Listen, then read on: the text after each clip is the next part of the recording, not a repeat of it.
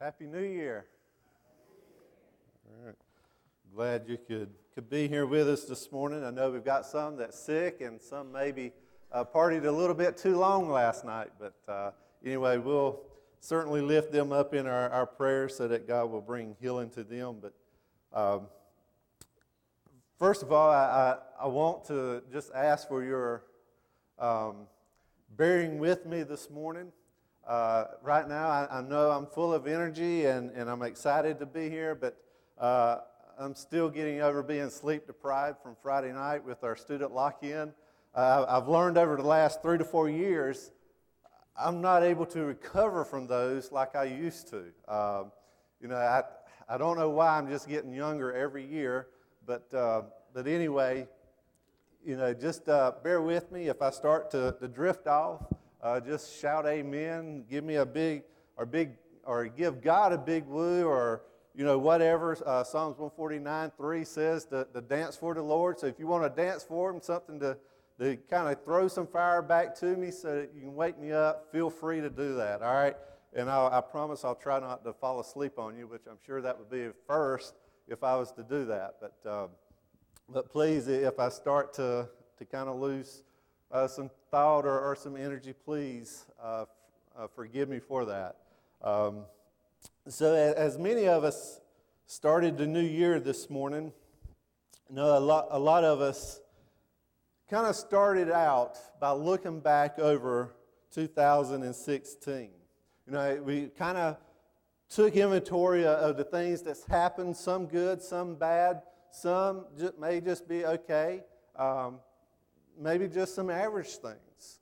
Maybe you started giving thanks to God for the things that He has given you.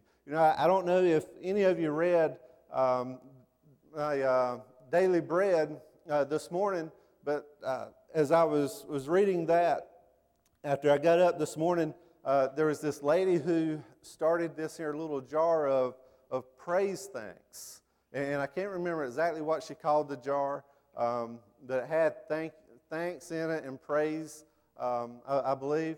But as she went through the year, every day she dropped a praise of what God had done for her that day in the jar. And then at the end of the year, she started pulling them out. I mean, maybe you've done something like that, gone back through your journal and did that.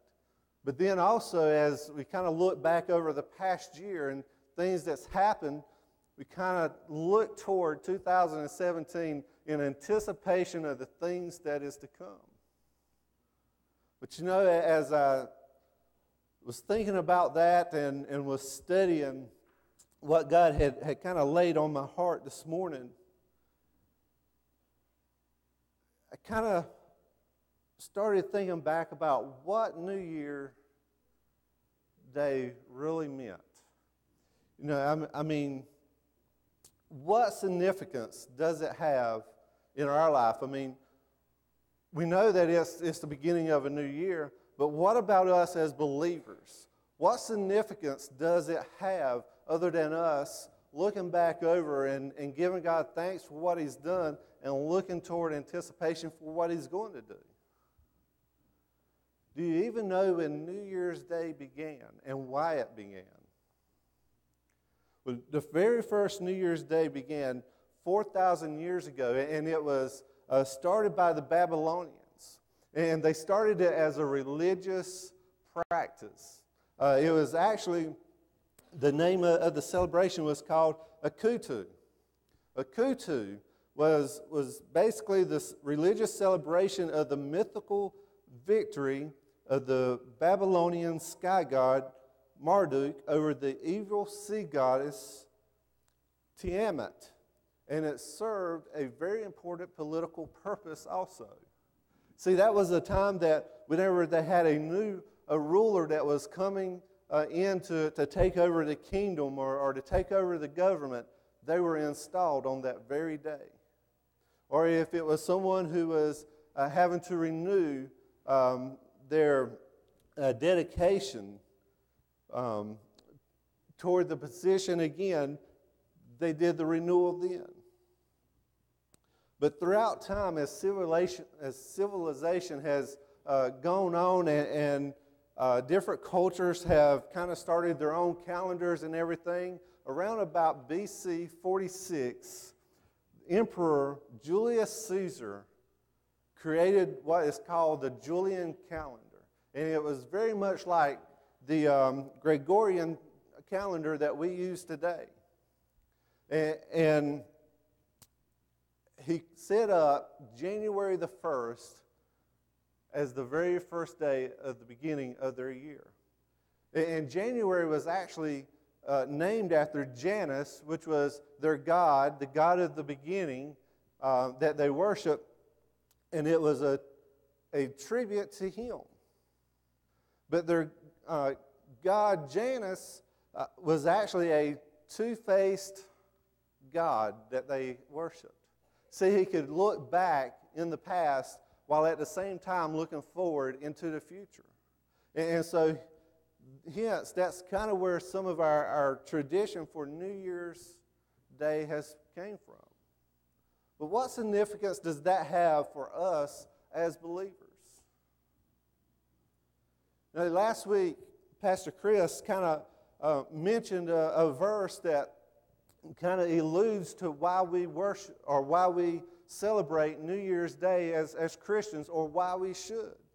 You see, over in Luke chapter 2, verse 21, it says, "And when 8 days had passed before his circumcision, his name was then called Jesus, the name given by the angel before he was conceived in the womb." So you see, as we take and we have December the 25th, which is what the Christian church before us has dedicated as the birth of Jesus Christ, of when we celebrate it. If you count 8 days afterwards, you're on January the 1st. As we look at this verse, we see that there was something significant that happened to Jesus Christ. First of all, he was never named, and so he was named on this day. And secondly, the first act of sacrifice after his birth was done on that day. It was his circumcision. So from there, that's where the church started celebrating New Year's Day. I know we don't really celebrate it in that way as much now as what they used to. But that's just kind of the meaning and the significance behind some of why we celebrate New Year's Day. And so as we take and look at our scripture today that I want us to kind of focus on, Paul kind of takes us back to kind of what New Year's Day means. Going from the old to the new. If you have your Bibles, if you would, turn with me to Ephesians chapter 4, verses 17 through 24. And if you would, please stand. And while you're turning and standing, I'm going to be reading from the New Living Translation this morning.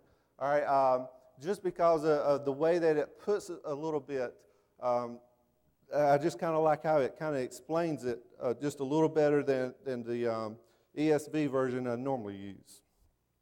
And it says, "With the Lord's authority I say this, live no longer as the Gentiles do, for they are hopelessly confused. Their minds are full of darkness. They wander far from the life God gives because they have closed their minds and hardened their hearts against Him. They have no sense of shame. They live for lustful pleasure and eagerly practice every kind of impurity. But that isn't what you learned about Christ. Since you have heard about Jesus and have learned the truth that comes from Him, throw off your old sinful nature and your former way of life, which is corrupted by lust and deception. Instead, let the Spirit renew your thoughts and attitudes. Put on your new nature, created to be like God, truly righteous and holy."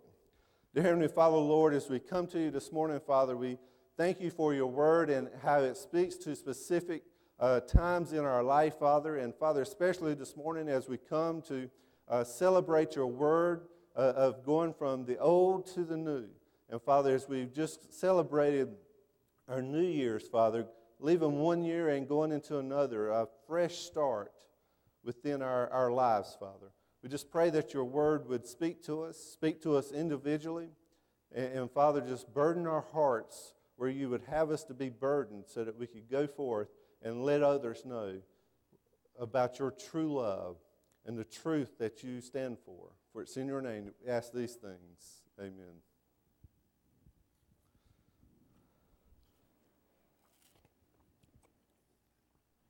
Back in 2006, some of you may recall a TV show that was on HGTV, and it was called Junk Brothers. I kind of enjoyed watching Junk Brothers from time to time, and occasionally whenever it still comes on, I still enjoy watching it. But their purpose was that they would go out into town and into these neighborhoods, and they would look for items that residents were throwing away.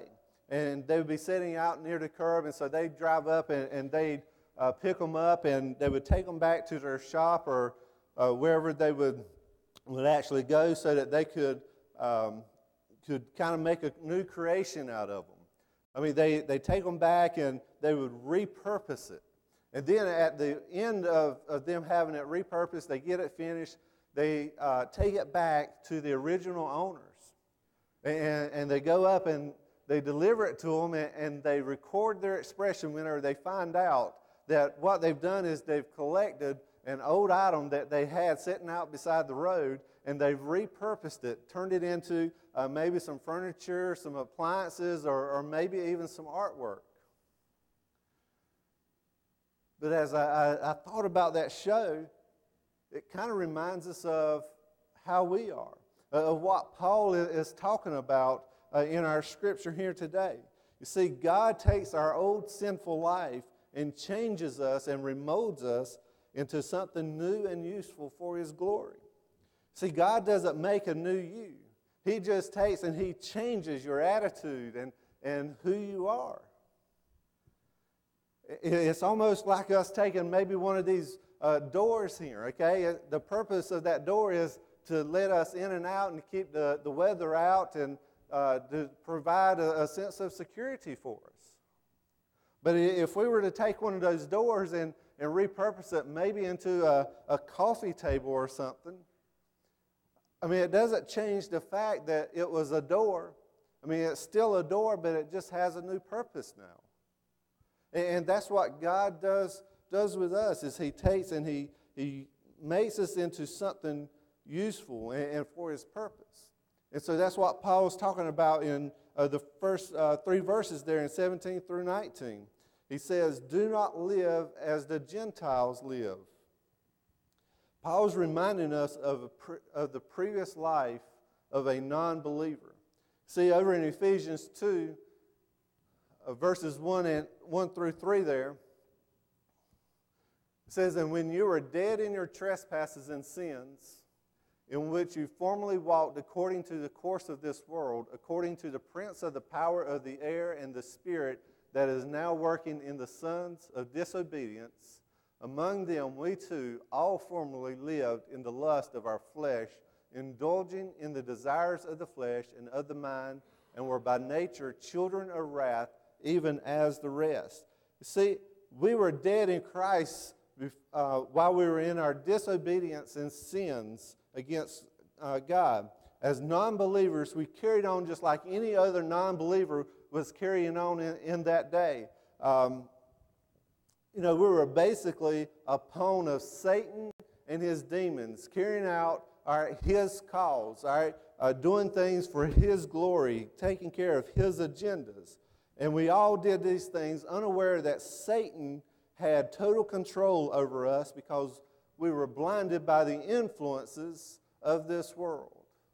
Or, as I may say a little bit on, as the culture of this world.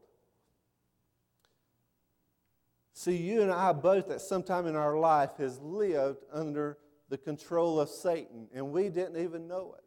But thank God that because of what Jesus Christ done on that cross for us, we no longer have to live under the rule of Satan. We are now able to take and give glory to God and live for His glory and carry out His purpose that He has for each of us. And Paul will actually address how we do that within our text here in just a little bit. But as Paul begins his teaching to the church here in Ephesus, here in our passage, he lets us know that he is not speaking on his own authority, but he is speaking through the authority of God, with the Lord's authority is what he says. And Paul often uses these words when he wants to bring some attention to what he's about to say, to let you know that hey, this isn't just his words, just him speaking. These are actually words that God has given him and has given him the authority to speak to his people, the church of Ephesus there as he's talking to them. So I want us to kind of unpack these two verses here just a little bit, because there's several things that Paul brings out within this. The first one is Paul says, live no longer. I mean, here is a demand that a believer is to have a major and radical change in their lives, because he's telling us, don't live any longer as those Gentiles do. Don't live any longer as you used to. Live as a changed person. Start living for the glory of God. Die to self and live in Christ. The other thing that he deals with here is our relationship as believers and how we should relate to this world. See, we once lived as part of this world, but once we become believers, then we leave that world. In that world, we were separated and we were strangers in the kingdom of God. But whenever we take and we become a child of God, we now go to the other side, and we are not in this world. We are now strangers and just pilgrims in this world, because now we are citizens of heaven. And Paul also wants to address us with the culture in which they were living at that time and in which the times that we live. See, while the Ephesians believers once lived as their counterparts, he knew that they would continue to have some peers that continued to live in the culture that they were in, within the lifestyle, that they wouldn't make any of that change, that they would carry on in their own ways. And so just as you and I know in our walk with Jesus Christ, is that it's not easy when we're around a lot of people who are non-believers. I mean, have you ever tried to just have a spiritual conversation with somebody who is a non-believer? I mean, as you're sitting there and they, maybe one of the things they say is, you know, I just can't understand how a loving God could just punish a small child the way that he does sometimes. You know, they've got a terrible disease. But you know why? As you're sitting there and you're talking to them and you let them know that the reason that child has that disease is not something that God done. God created us perfect. It's because of man himself taking and messing up a good thing, the perfect thing that God had created. And it's because of man's sin that is brought disease and stuff into the world, brought sin into the world.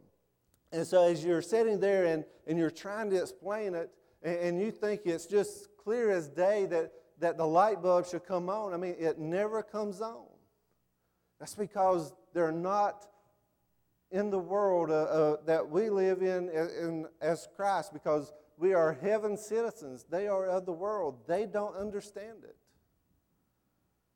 And so Paul knows that they're going to have a struggle with that.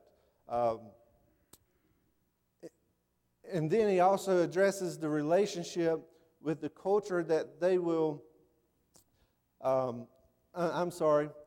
he addresses our conduct in the consequences of our mental processes also. What we believe will always affect the way that we behave. You know, Paul characterizes the lifestyle of the non-believers that were living in Ephesus and in the culture that they were living in them. He says that they are hopelessly confused, or as the ESV version puts it, futilely of their minds. See, these are their efforts that did not materialize into something worthwhile. They were futile because they did not have any lasting or eternal significance. This takes us to the very foundation of man's thinking, the theorization of which we base our thoughts on, that determine what the results of our thoughts will be. An example of this is one that I shared with you, but also as we're on the way to church this morning, my wife and I were talking about some of the things that is now starting to take place within our college and our universities now.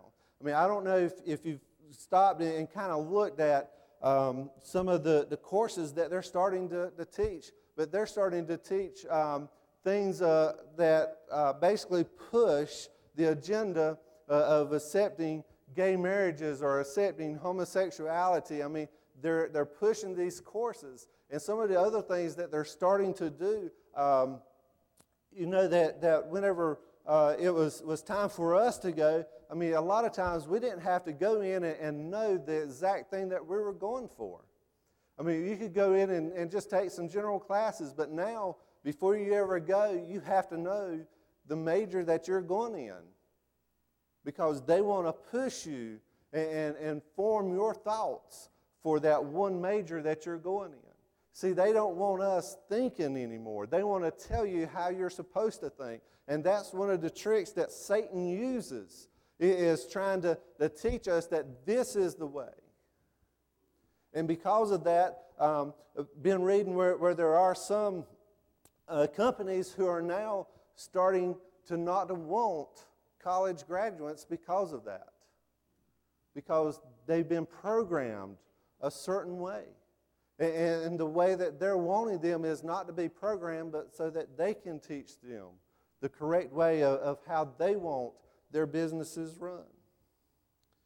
Unbelievers' hearts are hardened and their minds are closed. The heart and mind of the unbeliever are closely intertwined. This keeps them from seeing things as they really are. Ephesians 6:12 tells us, "For we do not wrestle against flesh and blood, but against the rulers, against the authorities, against the cosmic powers over this present darkness, against the spiritual forces of evil in heavenly places." See, that's what we have to remember as we're talking to these folks who are non-believers, is that we're not wrestling against them. We're wrestling against Satan and his demons, his demonic powers. And you see, I mean, we can't take it personally whenever we're attacked by these folks. It's because they don't know the truth of Christ. I mean, they live within this world. We're fighting against the powers of Satan. And it's all because our fellow man is still in the darkness and under Satan's controls. They are mentally blinded, and those who are mentally blinded become morally calloused. And we can see that in our culture today, about how everybody is becoming morally calloused in our culture. I mean, they lose any sensitivity to what is right or what is wrong. They have given themselves over to the pursuits of fleshly desires. And then Paul goes on there in verses 20 and 21. He says, "But this isn't what you learned about Christ, since you have heard about Jesus and have learned the truth that comes from Him." Paul here begins to transition from culture to the flesh, from external influence to internal influence. He tells this audience there at Ephesus that what he is now teaching them is not something new that they haven't heard. I mean, before we ever became a child of Christ, I mean, we probably have heard the Word of God taught to us. I mean, some of us have grown up under church leadership, under the teachings of the church. Some may not. And Paul knew that there were probably some folks there that may not have even heard. But as he makes that transition, he lets them know that hey, you've been taught about Christ, and you have heard about Jesus, and you've learned the truth that has come from Him, because this is after Jesus Christ has come and died on the cross, all right? And there's eyewitnesses of stuff that has happened. There's some of them that may have set up under the teaching of Jesus Christ. So he's telling them that they have heard it. I mean, Paul is basically just right up in their grill here. I mean, he's letting them know that he's giving it straight to them, and what he's teaching them, they've already have heard, and it's still the same as it was when Jesus Christ was speaking it. Now, it's just like whenever we must discipline our children. I mean, we know that we've taught them right from wrong from day one. But whenever you're giving that punishment out to them, all right, oftentimes they're reminded that they've been taught right from wrong. I mean, a lot of times it's you knew better than to do that. I mean, that's letting them know that, hey, I taught you different from that. And that's what Paul is telling us right there is that they know what is right and what is wrong, and they have no excuse to still live their life in hopeless confusion and darkness, as the other Gentiles were. See, before you can escape from the hardness and darkness of the old life, you have to hear the voice of Jesus and respond to His voice and allow Him to teach you as a trusted master.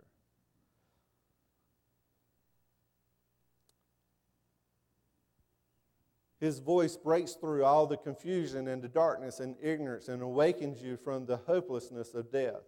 And the response of the faith that you put in Him saves you from the confusion and hopelessness and self-destruction.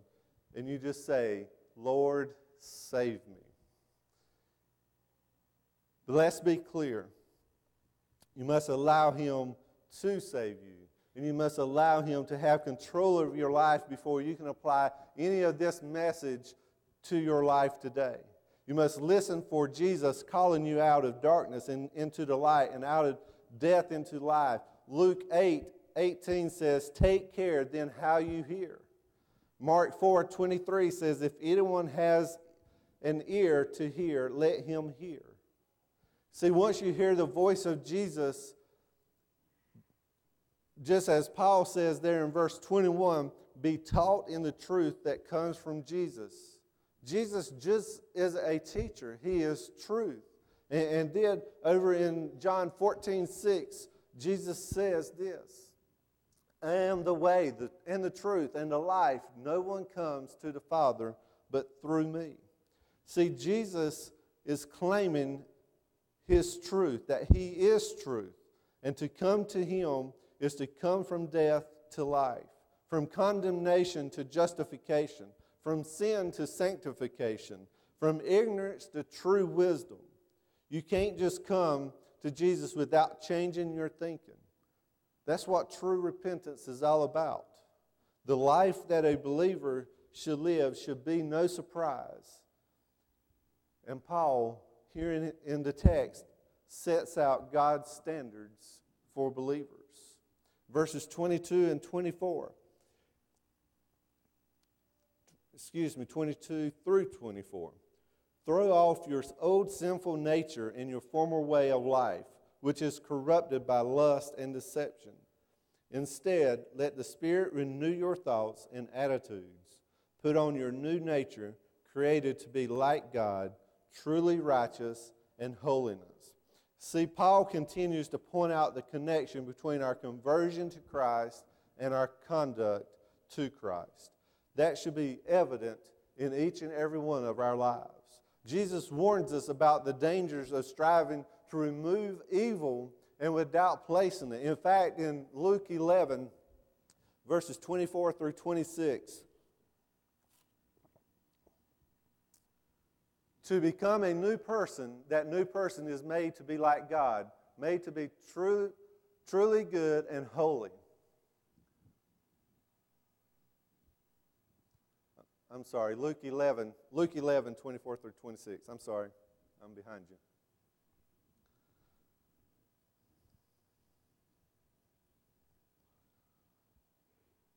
Okay, it says, when the unclean spirit has gone out of a person, it passes through waterless places seeking rest, and finding none, it says, I will return to my house from which I came.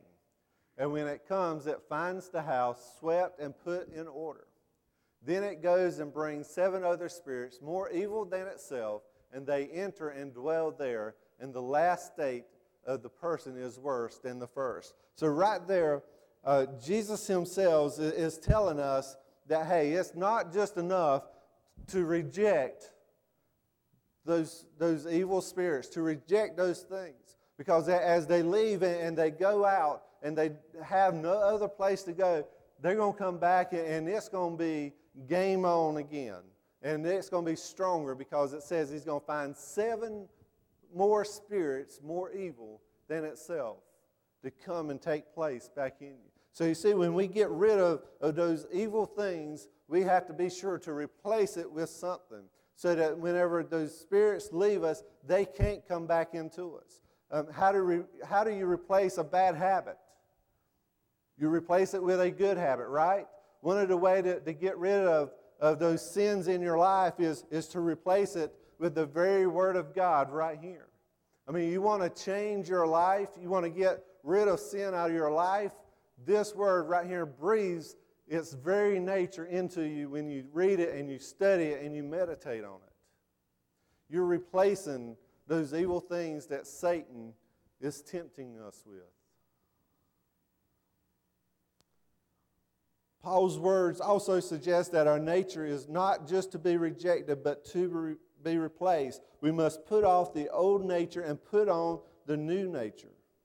While the old nature is continually corrupt and being full of lust and deceit, the new nature is renewing us within. It is making us into the nature of God and His righteousness and His truth. The old is deceitful, the new deals in truth.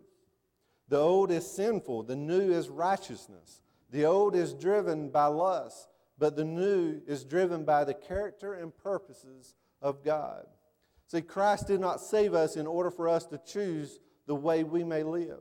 He saved us to live a godly life and in a way that is extremely different from the culture of the unbelievers around us. We should strive, as Paul urges us in Ephesians 1.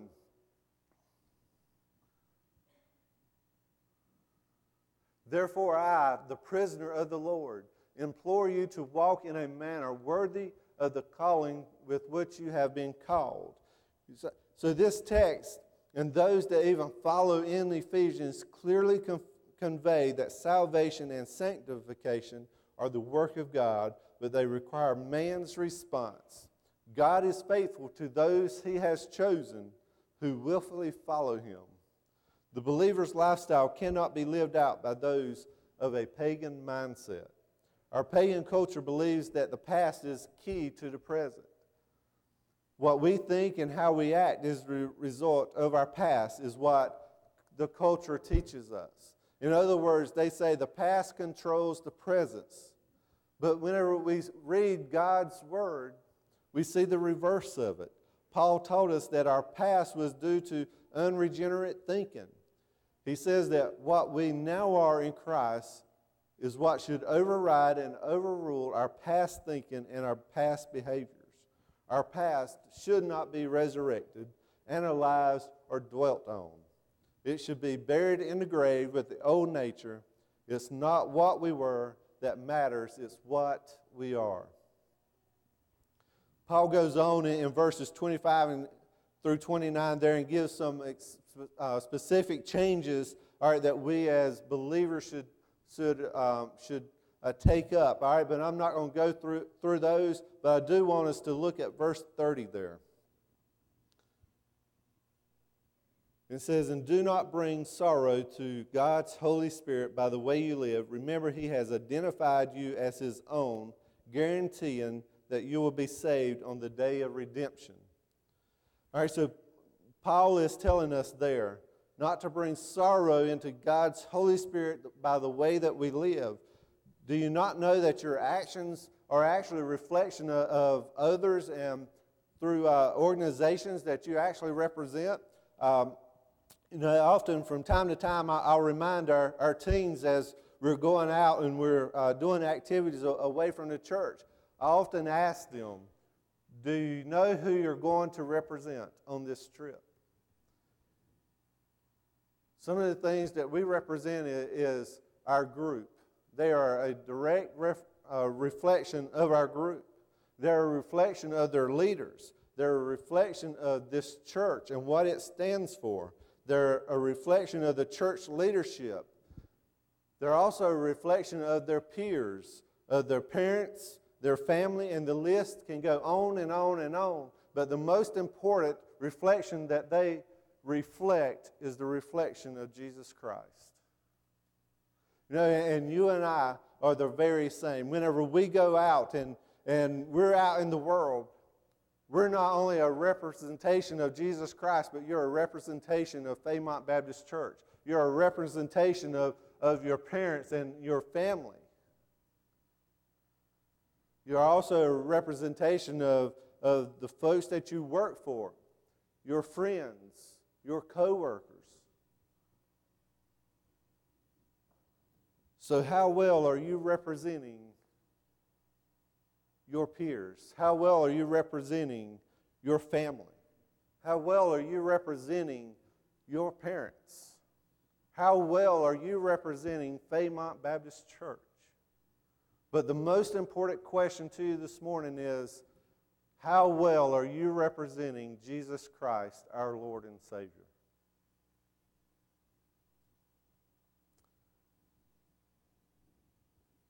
This morning, if you hadn't had a chance to remove that old nature, then this altar will be open and you'll have a chance to come and take off the old and put on the new. The newness that Jesus Christ gives us. Or maybe you've taken that step. But you may still be living as some of these Gentiles that Paul was talking about, that he was telling them that they should know better. That even though they've taken that first step of change, but they really hadn't gotten rid of the culture. The culture is still within them. Maybe that's one of the decisions that you need to make this morning. So as Tim comes,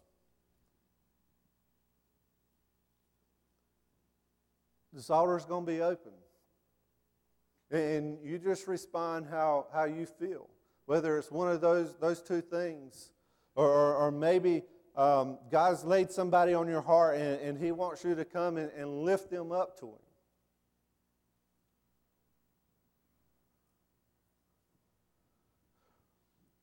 Or maybe even you've been thinking about joining Fairmont Baptist Church. Then we invite you to come down and take that step this morning. To become a part of this family. Say, hey, I don't only want to represent God. I want to be a representation of a bigger body also. I want to be a member of that body that Jesus talks about, that it takes many to make. For we all make up that one body. If you would, just please stand. Bow your heads, close your eyes. This altar is open. Are you responding how God leads you this morning?